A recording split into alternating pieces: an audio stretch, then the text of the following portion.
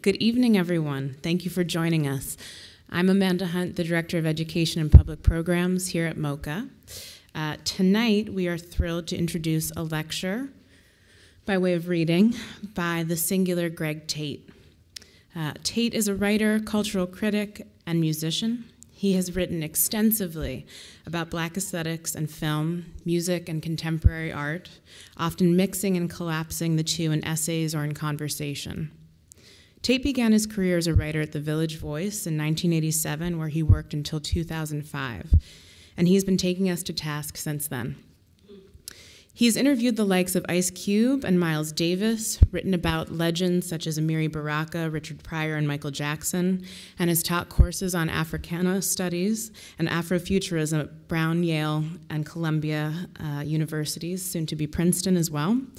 His work has been published in the New York Times, The Washington Post, Art Forum, Downbeat, Essence, Jazz Times, Rolling Stone, and Vibe magazine. Tate's first book, a collection of essays titled Flyboy and the Buttermilk, Essays on Contemporary America, was first published in '92. In 2016, Flyboy 2, The Greg Tate Reader, an update on the former, was published. His other titles include Midnight Lightning, Jimi Hendrix and the Black Experience, and James Brown's Body and the Revolution of the Mind. Tate established Burnt Sugar, an improvisational free jazz band inspired by Sun Ra and Parliament Funkadelic in 1999. They continue to play today and will actually this weekend at the Underground Museum on Saturday evening. So tonight, Greg will be reading an upcoming essay that will be a part of a Phaidon published monograph on Kerry James Marshall. So let's please join me in welcoming Greg Tate to the podium.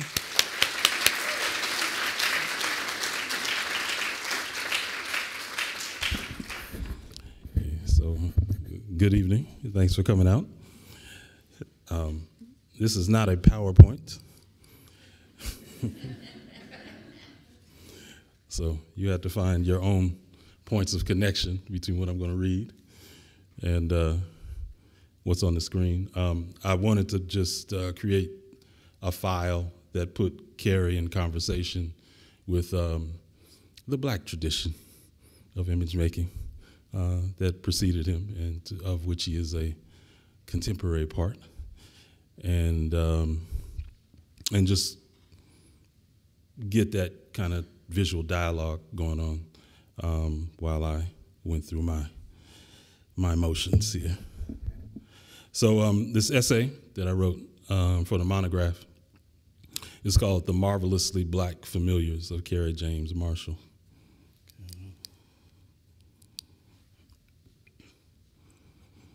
I gave up on making art a long time ago because I wanted to know how to make paintings, but once I came to know that, reconsidering the question of what art is returned as a critical issue, Kerry James Marshall. I've never seen a grand epic narrative painting with Black figures in it, and that's the kind of painting that I became interested in making, pictures in the grand manner. White figures in pictures, representative of ideal beauty and humanity, are ubiquitous. The truth of this reality is almost everywhere taken for granted, and to me that's unacceptable. I have lots of young nieces and nephews. They should encounter a broader representation of human ideals than the post-imperial models I had to work against. Kerry James Marshall. Extreme blackness plus grace equals power. Kerry James Marshall. Abstraction makes one love material objects all the more. Adrian Piper. There's a bleakness to objectified blackness. We know it well from the jury unrepressed stereotypes which return to us nightly via TV news, comedy, and drama. Those codified 21st century minstrel show images of Black America which read as propaganda footage to many of us, an abject framing of the race by operatives who mean neither us nor the country any good in the way of truth, beauty, and interethnic understanding. What they refuse to show is more pernicious than what they allow. The vibrant and varied discourse of everyday life in Black America, that sweet flypaper of life as it is actually lived in communities with the same rich complement of human types as can be found anywhere else. contrary to popular entertainment, criminology, and hysteria. To recognize that the diversity of blackness, per Rahsaan Roland Kirk's militantly colloquial spelling, which American contains, would be to recognize there is such a place as that interzone poet Elizabeth Alexander once totemized as the black interior, that such a zone of maximal funkativity is primarily a psychic space where flotillas of self-actualized black subjectivities roam about, walk about, and roust about, free and clear. Now, there is an obliqueness to subjectified blackness to which attention must be paid as well, as there is also a buoyancy and a bounce and a ounce to that free black thing, a free black thing which must be metaphysically and formally apprehended if one's obsession is covering metonymic blackness with paint and portraiture. The task will require a certain mastery of polyrhythm, demand one be a rhythm master, as Kerry James Marshall tagged his graphic novel-inspired series of the same name. All this is to say that if you happen to own the black interior, which belongs to Kerry James Marshall, and you dare take up the ambitious outlier mission of rendering the interiors of the black whole, with a W, that loud, proud, obsidian realm saturated with oscillating frequencies, swooping modalities, spiky plateaus, swampy valleys, funky declensions, cosmic accents, elaborate headrooms, and wickedly salty tall tales. Well, they've already reckoned with apprehending the liminality of American blackness, the half-hidden, half-revealed qualities of that free black thing which Duke Ellington believed imbued all truly black expression with an aristocratic air of what the Duke called transblucency. In order to render such a voluble and vaunted darkness visible on campus, one must also learn to not only paint in the grand manner of European painting's grandmasters, but must develop skills at mimetically capturing the nuances and shades those of the culture would immediately identify as sui generis, black looks, black cool, black swag, and to being seen acting out while black as well. The artist who assumes these as his baseline task will have a fine appreciation for the very theatrical art of putting on shows while black, both public and private. He or she will also show a refined talent for knowing how to interpret the operatic theater of everyday blackness in grandiloquent and architectonic manner. As the work of modern painting's rhythm master Marshall clearly demonstrates, any artist devoted to portraying black life in the grand manner must become learned and fluid in the many dialects of not only black visuality, but black vocality as well, which is to say,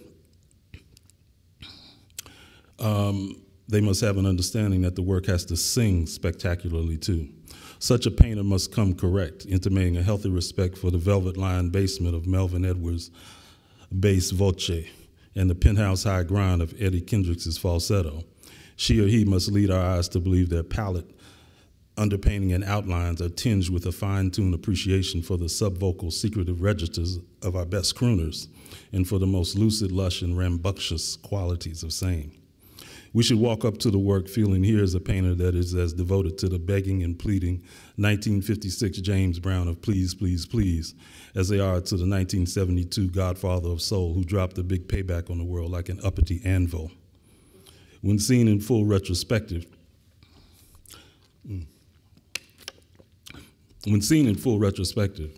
the work of Kerry James Marshall provides a wailing panorama of ebonic vitality that magnificently leaps from the gallery walls, issuing a resounding, relentless chorus of unapologetic, high-posting blackness. Marshall's work provides us with an art viewing experience unique to his oeuvre, a rhapsodic and enraptured body of iconographic portraiture, heaven-sent and hell-bent on depicting black bodies in various states of recreation, relaxation, prestidigitation, play, flight, mourning, wistful repose, romantic infatuation, bombastic posturing, and deathly somnolence. Seen in curated total, Marshall's work is a celebratory assembly of black hole representations whose cup filleth over with a hermeneutic Negro city made visible and legible on the whitest walls Western civilization has to offer. We should add, however, that besides black bodies caught mid-swagger, Marshall's work also embraces the visual bounty provided by the elegant bric-a-brac aesthetic of many Black American residential interiors. Those shrines of domesticity and self-taught interior decorating many of us know from visiting the older women in our families. Woefully underdocumented sites full of distinctly tribal notions of hearth, home, and mise en scène. Marshall does justice to his own memories of these bold and vivacious oases of familial comfort and tranquility by making paintings in which Black folk can appear as holy ghosted figures and sacred ground, statuary subjects and animist objects, extraterrestrial beings and worldly somebodies, dispossessed fallen angels and somebody's lost Black angel child too. Those knowledgeable of Marshall's development know that once he was aesthetically lost until he found via an aha moment while reading Ralph Ellison's novel Invisible Man in the early 1980s. This epiphanic encounter came during an acute moment of doubt provoked by an artistic impasse the artist had come to while working with collage and abstraction. Ellison's meditations on the central paradox of Black being in America, the invisibility blues by any other name, the sense of oneself as both dismissible absence and monstrous other in the presence of whiteness, directed Marshall to his creative ground zero and Odyssean goal, the desire to conjure up paintings of Black subjects in the grand manner that could eye-poppingly burst their way into world-class museum contention. Those edifices where his grand masterworks of privileged Blackness would be given their painfully due amongst Marshall's adopted forebears, the grand masters of the Italian Renaissance and their Dutch, Flemish, Spanish, and French successors.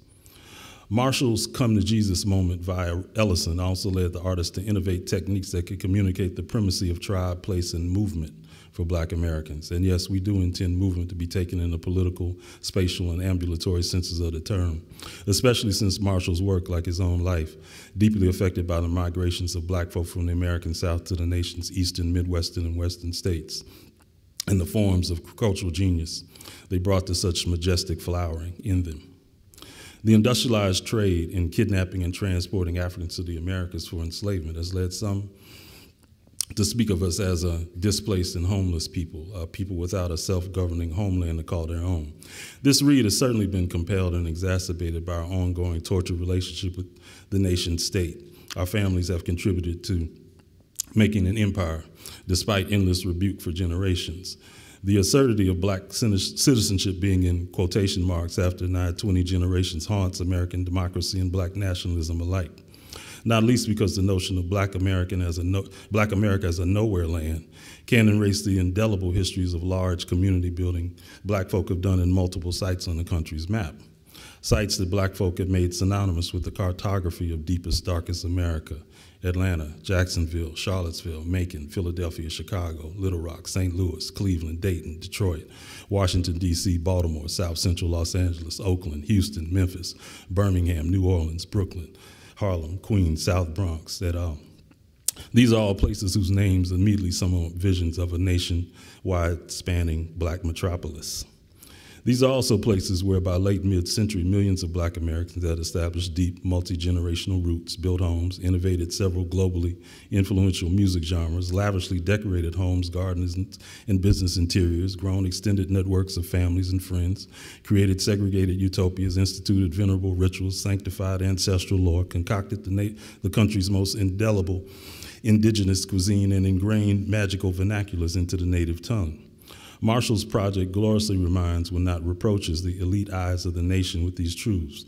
To go on unseen and underrepresenting the Black omnipresence amassed in America's great cities is tantamount to allowing mainstream America to go on denying its debts to the people who so generously gave them the blues, not to mention gospel, soul, jazz, rock and roll, and therefore the idiomatic zeitgeist scores for the nation's favorite sporting contests, romantic rites of passage, and saloon rituals of male bonding and mating. These omissions still carry consequence for a nation struggling to reckon with the fact that its faux whiteness is tar-brushed with Blackness. In pictorially disabusing other Americans of their pure white delusion on museum walls, Marshall, like Ellison, has extended our movement for justice to the art historical and art institutional arena. As stated before, Marshall found in The Invisible Man's take on Black liminality a primal site for his own practice. But there are strong connections between the novelist and the painter to be found in that novel's free-ranging and promiscuous deploy of varied literary forms, classical to modern, ivory tower sanctioned to outlaw pulp. One discovers a similar tack in Marshall's own mashup of styles, gestures, genres, conceits, and tropes taken from the length and breadth of visual history, pre-Pharaonic and sub-Saharan African to Abex to psychedelic to post-postmodern. When it comes to canvassing the blackness of blackness, Marshall has proven himself to be a trickster-like adept with a boundaryless imagination. We should, at this moment, though, mention our suspicion that Ellison may have served as a negative inspiration of something not to do in his own practice. That oppositional choice relates to Marshall having made diverse ideations of black femininity a strong, striking feature of his canon. In related news, we also interjected Ellison's successor in black authorial legerdemain. Toni Morrison once delivered a devastating one-line critique of Ellison's central trope, to wit, invisible to whom? Sister Morrison was given the snarkily inquired, not to me. Drop the mic and let the church say amen, Rob.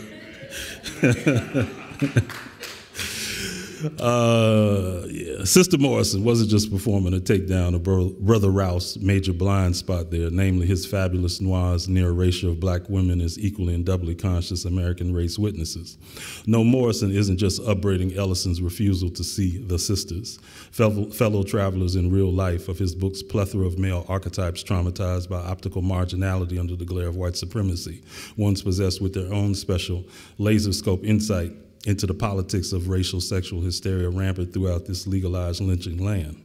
Morrison's joke at Ellison's expense also leads us to Ellison's strong suit, his metaphoric highlighting of black folk being perceived as less than human in America. Morris subversively addresses the hypervisibility of black women within the frame across racialized gender lines. A state of affairs, did I read that right? Morrison subversively addresses the hyper-invisibility of black women within the frame across racialized gender lines, a state of affairs abundantly and absurdly evident to most black Americans, yet still remarkably opaque to many outside the group, even when said outsiders are confronted with unambiguous footage of unarmed black folk being beaten, shot, or choked to death by rabid peace officers, given the tendency even by the Black Lives Matter movement's female leadership to focus near exclusively on black male martyrs. Marshall's overt investment in situating a wide range of black femininities in his work provides one of his painting's signature progressive features, ethical triumphs, and most salutary sources of aesthetic pleasure. Decades ago, Martin Luther King railed against the thingification of black humanity in America, that thingification being perhaps the longest-running conceptual performance in the wing of the nation most devoted to sustaining white supremacy, a gambit whose playing field required the conscious participation of every legislative and representational institution in the society. Marshall's artful compensations for the thingification Marshall's artful compensations for the thingification of women in blackness informs us that the artist enjoys having his work cut out for him. It also tells us that Marshall's 3 decades marathon of productivity towards a more perfect union of darkness and visibility in major museums echoes King's recognition that laws and souls had to be reformed and transformed by the civil rights movement. Like his abolitionist forebears, King possessed a spot-on sense that the dreamy nether regions of the American psyche was where language and lore fused to reify racist laws, culture, and behavior, just allowing supremacist sheriffs, county clerks, mayors, presidents, and congresses to translate thingification into national belief and hysteria-driven over policing system. Repelling the assaults of these blinding and legally blinding myths on living black bodies and minds is what radical black culture has been obsessed with since the days of the Black Arts Movement. In forwarding that radical insurgency with his easels, paints, and brushes, Marshall has held up his end on behalf of the beautiful struggle in the art historical and art institutional arena of the Black Arts Movement's contemporary anterior. Okay, and then we take a Public Enemy commercial break. This style seems wild, way before you treat me like a stepchild. Let me tell you why they got me on file, 'cause I give you what you lack, come right and exact. Our status is the saddest, so I care where you at, black. Chuck D, louder than a bomb.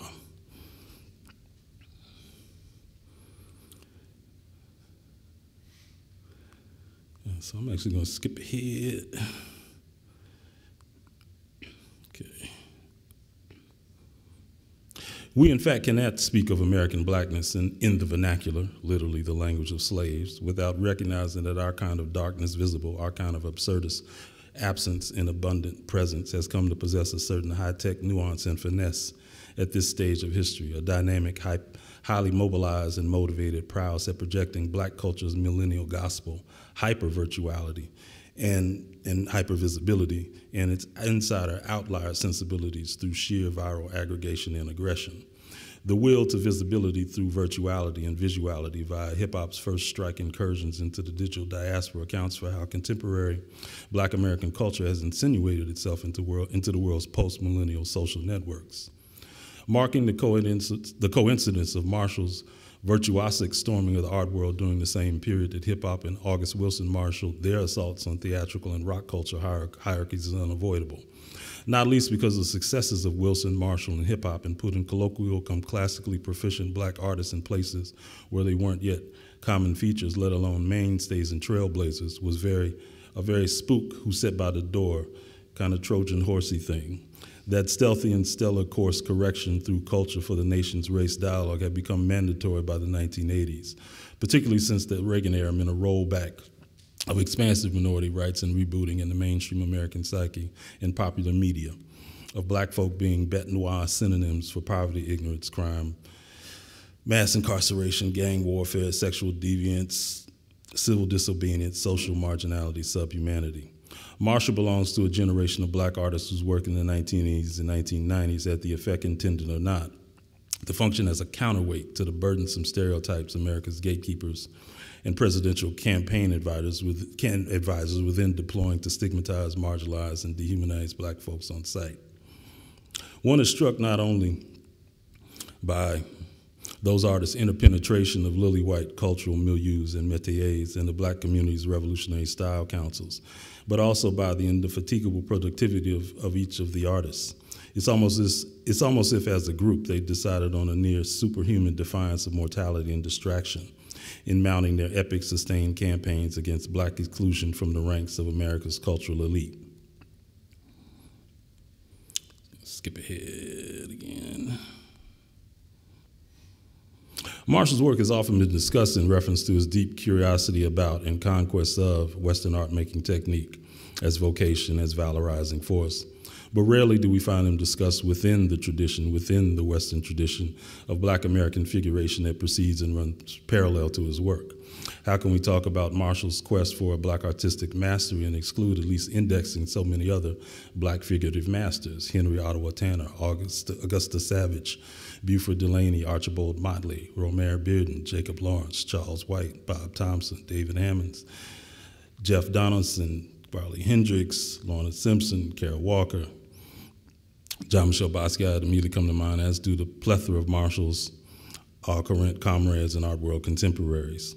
Because regardless of medium and types of pictorial virtuosity, all share a common project and a common representational, conceptual problematic: how to translate the haunting of the blank pictorial canvas by the crossroads of black visuality and one's own hyperactive black imaginary. These translations invoke cultural politics to which attention must be paid. Marshall's project evokes a quite phenomenal accounting from within Western art, historical scholarship no less, of black bodies, faces, and iconic figures on pan-temporal parade within the Eurocentric museum canon. This century-spanning collection of visual, pictorial, sculptural blackness can be found in a mammoth multi-volume series of books instigated by the legendary modernist patron Dominique de Menil and directed by her comrades towards the publication of the book, The Image of the Black in Western Art. Skip again. As a one-man whirlwind of canon reformation, Marshall, as seen in his traveling retrospective mastery, has made the museum's long dalliance with Afrophilia his own imagery, one that encyclopedically draws freely upon period and type of iconographic gesture. Like tain't nobody's business if you do. In the process, he has also given a roaring and refined voice to a few centuries worth of black pictorial yearnings to be seen, heard, and marveled before.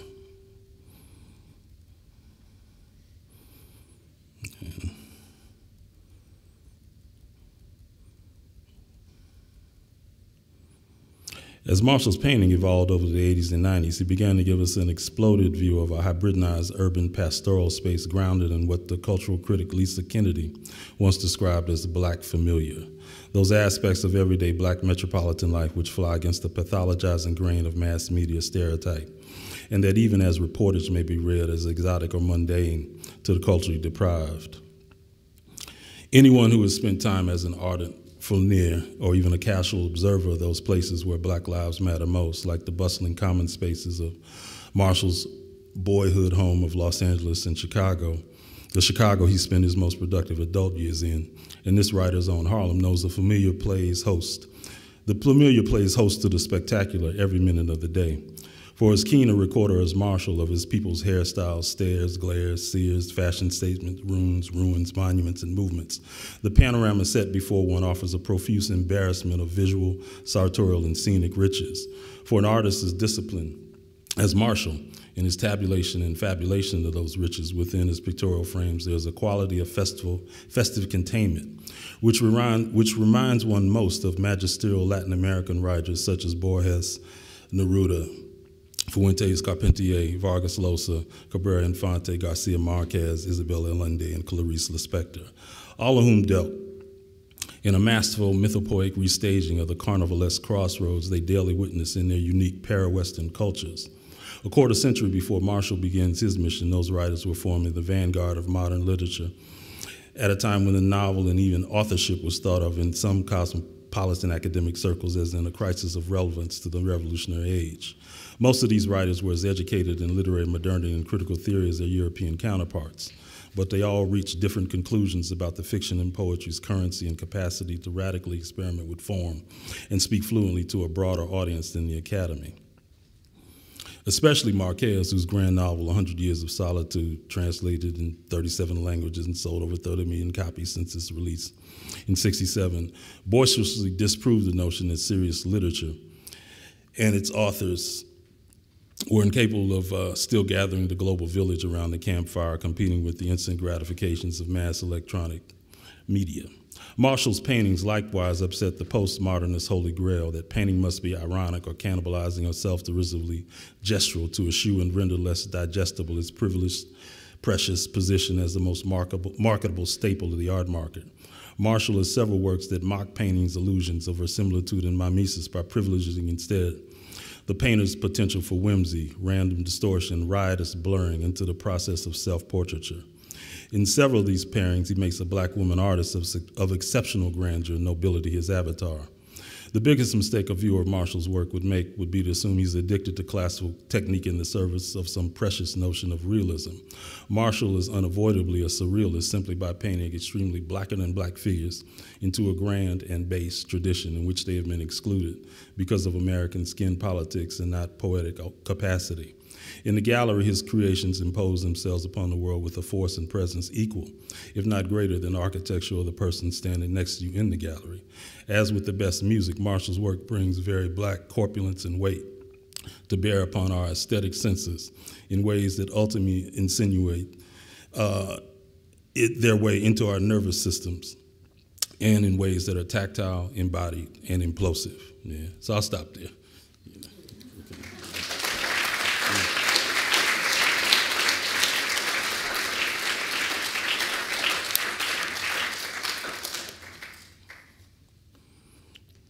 I guess I'm supposed to, any questions?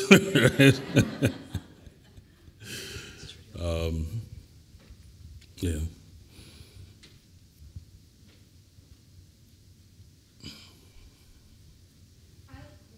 Yes. I mean, it's just right out of the gate. That's a lot. But I'm curious about the allotness of it.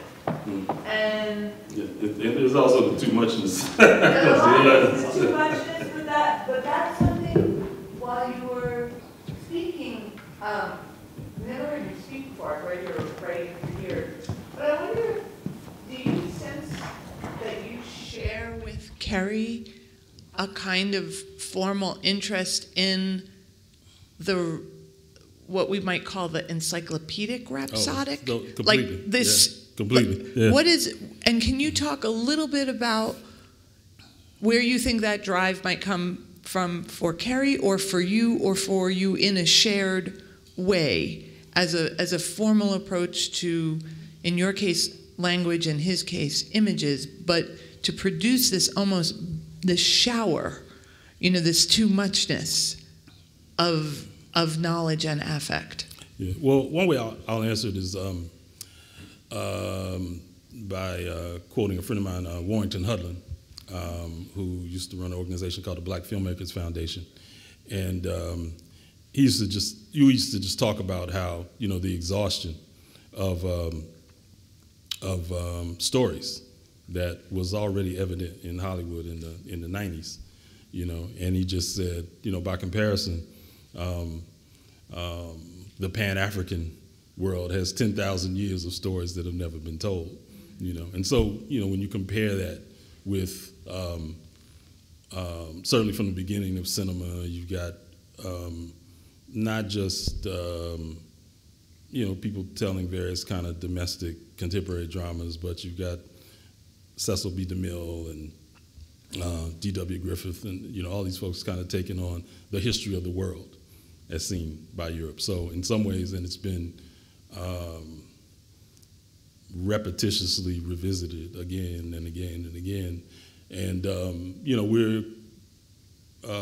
we're always on the verge, I think, of a black cinematic renaissance in terms of that kind of storytelling. Like I try never to be too optimistic about contemporary breakthroughs, because they're always followed by,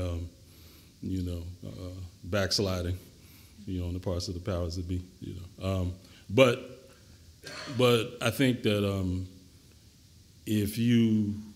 once you start going down the rabbit hole of any aspect of what we call black culture, you realize how endless it is. Like, one of my mentors, writer A.B. Spellman, and really formidable early jazz critic, compatriot of Amiri Baraka. But we were just talking about vinyl collecting, and he said, "Yeah, the beauty of it, Greg, is that it's endless." And he meant that in reference to the fact that we could pick like any period, any year, and we could just spend all the time kind of resurrecting and zooming, and finding this pertinent work that was produced, and that's the case of and that's true if you're talking about the visual art. That's true if you're talking about the writing, the literature, photography. And then there's a way that all of that actually connects up to personalities and communities and tribes and all these cities that I talked about as well. I went to the National Museum of African American History and Culture in D.C., which is just a fascinating. If you want to speak about, they also call what people call the encyclopedic narrative. They call it the literature of exhaustion, as well. And the thing about that museum is, once you've gone, you tell people you need 2 days. You either need 2 days or you need 10 hours. Because you're going to want to see everything on all the floors, but you're going to start with the Portuguese slave trade, and then you're going to work your way all the way through the Americas, and then but there are these side trips you're going to take into how 3 black women in particular were used by the so-called father of American gynecology to develop his techniques. He experimented on them, and he went on to the world to become, So it takes you to all these places, and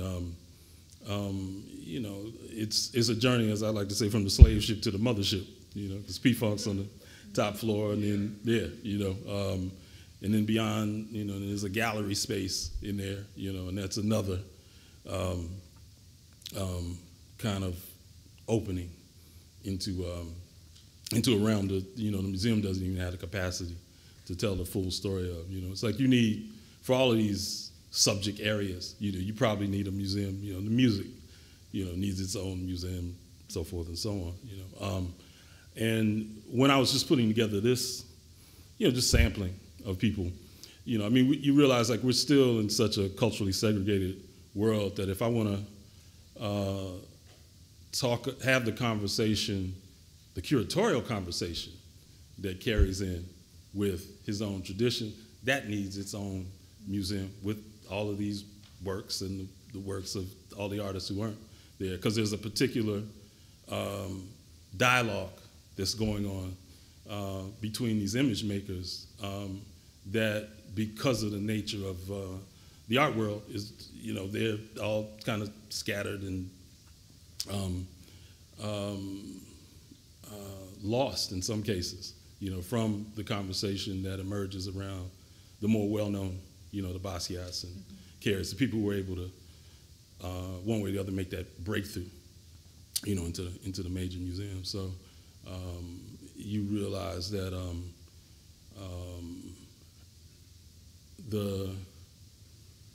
if you go to a place like the museum, but you've done all of this research and reading beforehand, you just realize, you know, that wow, I've spent enough time in the library to understand the connection between these 3,000 out of 30,000 objects that they have here, and there's still whole areas of it that are they're almost like a secret sub-history, you know, of blackness, you know, in America. So that's the long and too much answer to your question. You know. Maybe I didn't understand the question, but I don't think there's too much that he gave. I don't think there. Maybe I didn't understand your question, but I don't think there was too much.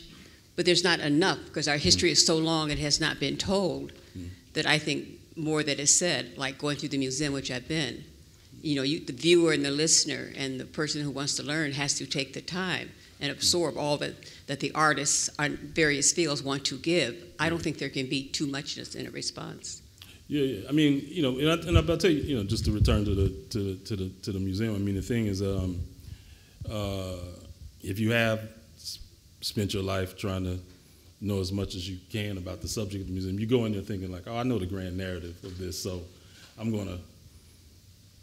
But then you get caught, you know, and then you find yourself being, at least I did, kind of emotionally struck by certain things, which in a certain context are very abstract. Like one of the first objects they actually built the museum around it, was a guard tower from the Angola prison. And when you actually walk up on that, you know, for me, it's like you're having a concentration camp experience, you know. Totally, completely unexpected, you know, response to kind of the cachet that's built into that aggregate and accumulation of all of these, you know, of the connective tissue of these stories. Yeah, so yeah, but that's kind of off the general point, but you know, yeah.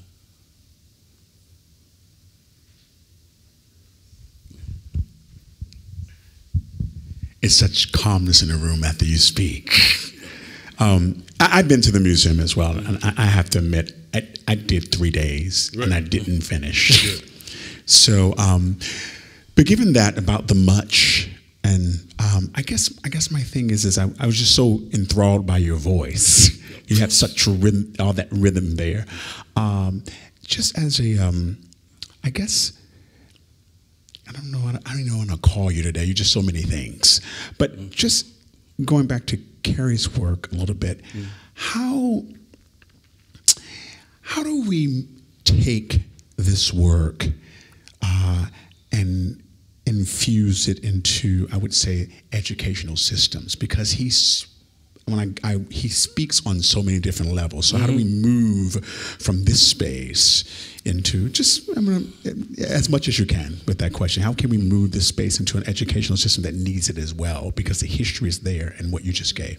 Well, I think, you know, in that quote I read about, you know, I have nieces and nephews, I mean, that's embedded in the project, you know. So the beauty of museums, of course, as public institutions is that you can bring kids in all night and day, you know, well, all day, you know, and but with his work in particular, you can have these rich conversations about, well, this is how this artist decided to kind of arrest time in a beauty parlor, And, this is the secret society that he decided to portray in the barbershop.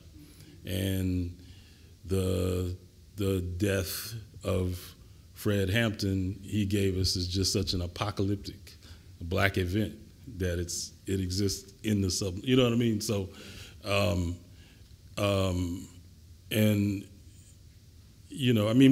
what to me, of course, what's incredibly impressive is that this is a life's work. I mean, I met Kerry, when he and Arthur Jaffa met, kind of right before they started to work on Daughters of the Dust. So, in the show, the first paintings that you see are kind of where he was, and now we have the thanks to the exhibition, we also get to see how this vision has evolved and expanded and revised itself, in the work, and when you talk about in the work with Kerry James Marshall, you are talking about work, Kerry just kind of beats you down as an artist just with his productivity, just the knowledge of it, I have a friend that lives in Chicago, it's a filmmaker, Colleen Smith, and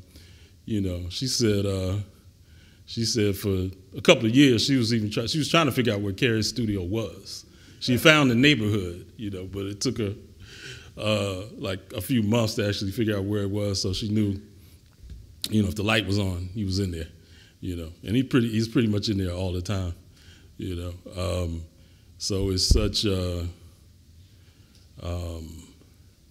you don't arrive at the kind of rich conclusions that he reached, he arrived at in the painting, without just being completely immersed in your mission, And I think that's one of the things that is also amazing, is because he carries it with such grace and so lightly too, you know what I mean? In the work and, as a person, because the work is not kind of beating you over the head with the sense of mission. It just is, it's just there, but then it's just so protean. It's just taking so many metamorphic forms, from painting to painting, from period to period, from style to style, Yes. Yeah. But like Wu-Tang, Kerry's for the kids, I would say. I appreciate both. Yeah. Oh, good. Yes.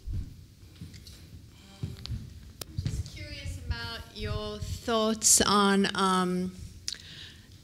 an artist or a filmmaker of a certain gender or race reflecting the experience of another gender or race. Are you asking an appropriation question? Yeah. I have, let me see. So,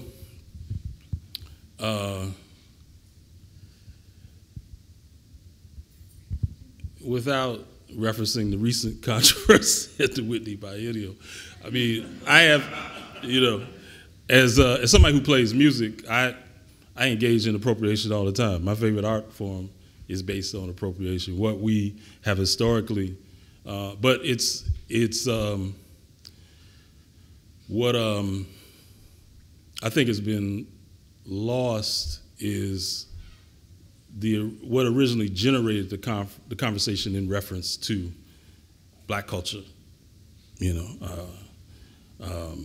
white appropriators, or is the degree to which a Jim Crow world meant that you had decades of black creative innovators whose opportunity to make a living, was short-circuited, was denied by people who were promoted in place of them within these idioms that they had developed. So,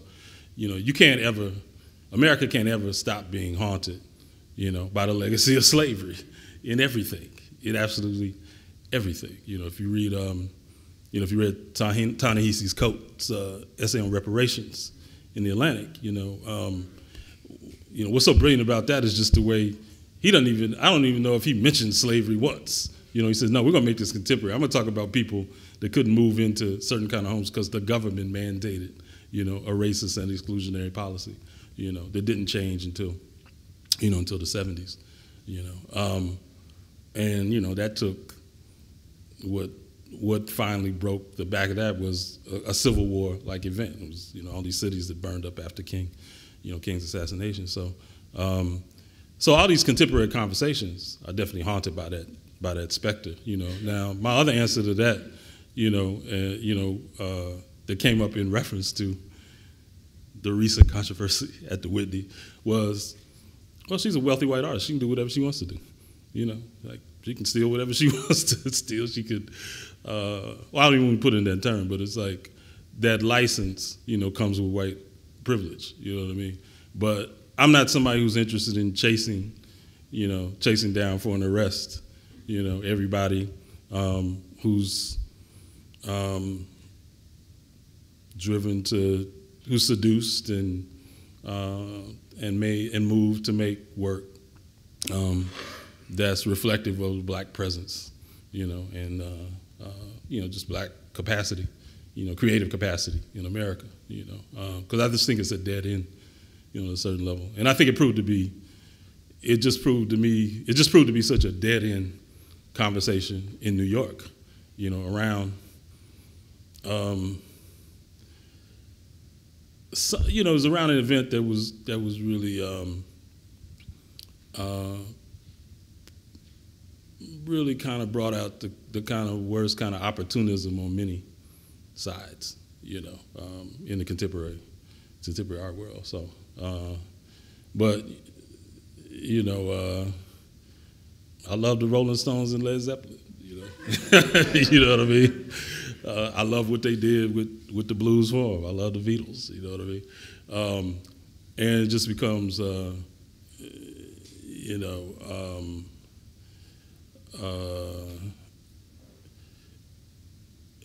yeah, it just, you know, this is the beauty of being complex, dialectical thinking human beings. You keep the history, you know, of annihilation and expropriation and theft and commodification of black bodies in mind, and you know, you go on the journey with Stairway to Heaven, you know what I mean? Like, you had that capacity, you know. So.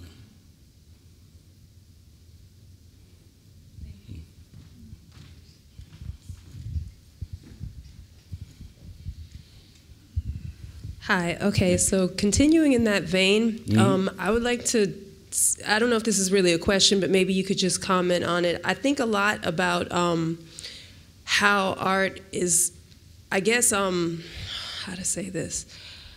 Okay, well, for example, Arthur Jafa's piece down at the Geffen, Contemporary, it has a lot of very strong visual imagery about black life and black sexuality. I kind of feel oppressed when I have to experience it among other people who kind of just seem cultural tourists in that conversation. And since we're talking about appropriation, I think that those images have been so pervasive, from popular music to film, what has been put forth of black life and as it extends to black people, that they have taken them as, they've become normalized. And they should not have been, because I think that there is a perversion there. They are part of black life, but they are not the entire story. So I guess my oppression comes from people, there is privilege there, just taking those images reductively and saying, well, that's what black people are. So it makes it hard for me to engage with his work just on my own terms. So maybe if you could just speak about, as a black person experiencing African American art through the white supremacist patriarchal gaze, for lack of a better term. Also, another thing that I was just noticing is you had the picture of Basquiat with his cat, and then another picture of Romer Bearden, also with his cat. those may not have there's a lot of images here. That was intentional. Okay, Yeah. good. But the thing that I love about the two images is just kind of the sensitivity, and again, what is normal about them, just showing a slice of their lives, not as artists, not as speaking for any, artistic truth, just as Black men. And I was reading, I don't know, there's yet another book, I think, about Hemingway and his life. It was either in one of the Times or the Wall Street Journal. And I think about how much fetishization of, just to use Hemingway, because there's always a book about him, even though he's a writer, about his life. And why are there not books about Black male writers and artists and just the totality of their lives to humanize them and not make them symbols, not make them totems, not make them revolutionaries even, just men. So and I think just that would give people a better sense of who Black people are, and that they wouldn't be able to reduce us to what I had said before. So I'll answer in reverse. I got two names for you, Arnold Rampersad and David Levering Lewis. Rampersad wrote, he's written exhaustive biographies of Langston Hughes and Ralph Ellison. And Lewis wrote the encyclopedic narrative of W.B. Du Bois's life. So they exist. They're in the stacks.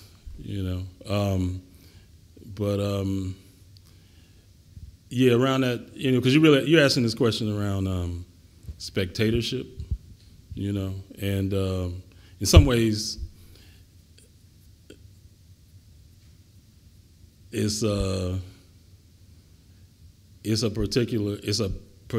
to be a particular burden of your generation to have to experience that kind of work in spaces where you feel alienated by who you're sharing the space with, because, Arthur and I both went to Howard University in the 70s.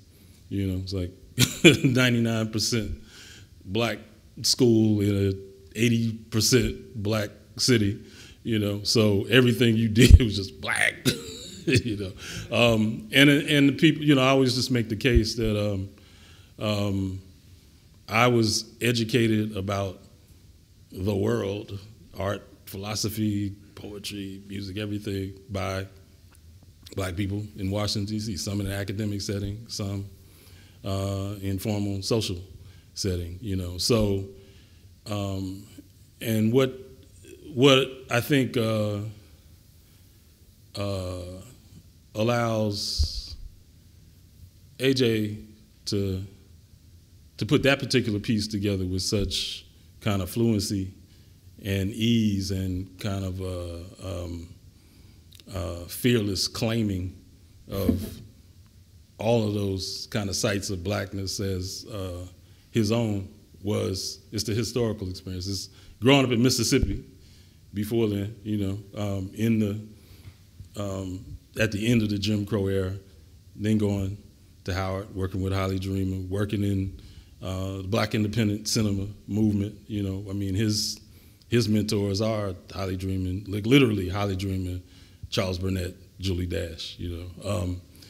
So the white gaze is not in his head when he makes the work. It's not there when he actually looks at his own work, no matter who's there. You know what I mean? But I just know from my own teaching experience at various institutions that were mentioned, Brown and Yale and so forth, that there's a conversation that your generation wants to have with itself, that it almost, I think, on a certain level you feel oppressed by wanting to have the conversation, conflicted about it, but there's an existential necessity. There's a kind of a need for a very specific kind of sharing, of information and experience and And, you know, I mean, he, I know from, you know, I've shown his piece, I've shown that Love is the Message in, you know, mixed groups, black, white students, you know, and you could tell, I could just tell, because I don't know anybody who the first time they see that piece just isn't like rocked, right? You know, I mean, just emotionally, it just takes you, it's a roller coaster. But I can tell, like, black students just don't want to have that conversation in that context. They just won't, they will not give it up. You know, I'm like looking at, I can see it on people's faces, you know what I mean? It's just all the triggers you talked about, all the intensity of feeling like, I mean, just the conflict between,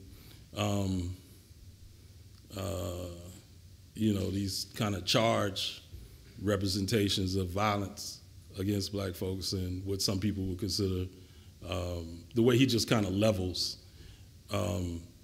the iconic models of black culture with, you know, very proletarian, you know, people on the street, you know, people in the buckets of blood, in the juke joint, you know what I mean? Like, he just levels all of this. This is all, it's like, you know, the Rosses, you know, say it's all in a culture, you know, like, if you want to deal with the whole of black culture, yeah, he's saying, like, this is what I cannot not see as somebody who's a gatherer of images, you know, who's attracted to just charged imagery of blackness, you know, the force, like, look, you know, that's why he's got the, you know, the stars and the, you know, the solar showers and flares and all that stuff going on in there. It's like, it's all connected to him, you know. But I mean, I'm just gonna go back and say, like, you know, this is, I think every generation just has its own kind of problematic to solve around